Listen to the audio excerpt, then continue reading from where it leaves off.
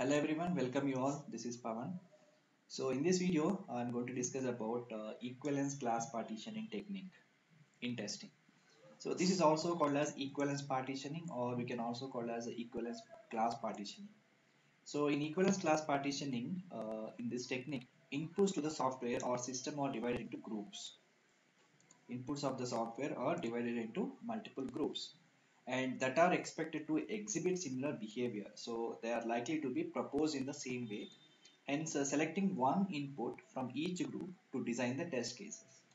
So this equivalence class partitioning helps to reduce the total number of test cases from infinite to finite. So the selected test cases from these groups ensure coverage of all possible scenarios. So let us see a few examples to understand this technique. Now let's see this example one. So again here I have a age field, so which accepts 18 to 56 age. This is not here we are mainly focusing on value. So here boundary value analysis always talk about the length, checking of length of the value. But here equivalence class partition or ECP we call mainly focusing on the value. So these two we call as a length check and a value check. So boundary value analysis is focusing on the length and equivalence class partitioning is mostly focusing on the value. So here I am talking about the value which we are providing inside this particular field. So this field is accepts the value which is between 18 to 56.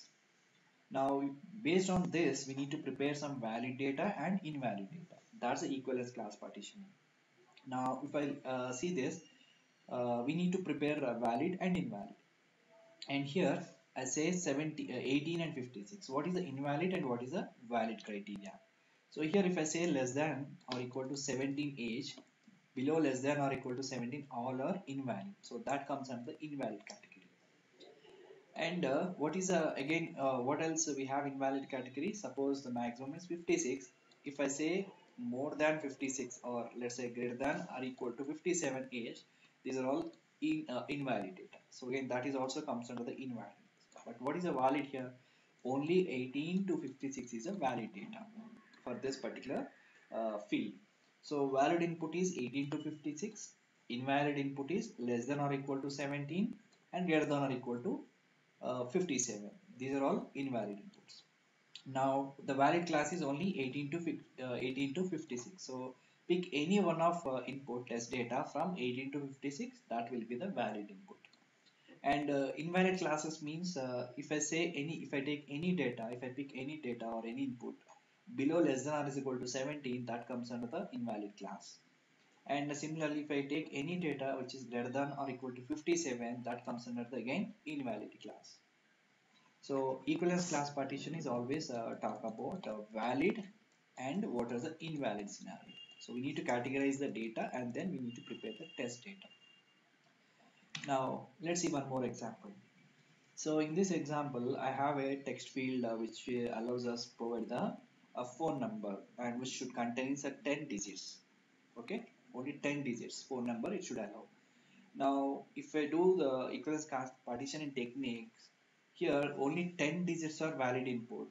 What is the invalid input here? 9 digits will not allow, 11 digits will not allow. So valid and invalid.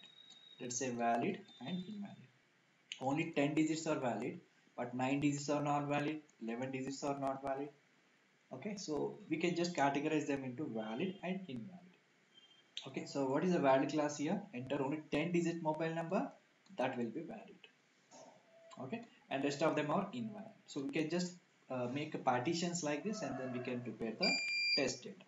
So that's all about equivalence class partitioning technique. So thanks for watching this video. So please subscribe my channel to get more updates on this. Thank you all.